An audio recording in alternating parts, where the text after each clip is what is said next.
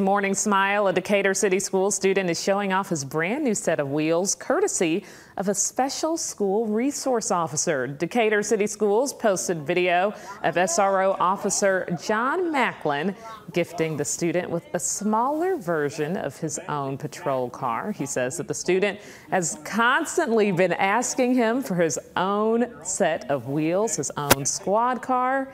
So now he gave him a smaller version. You can see it there on the desk. I think he likes it.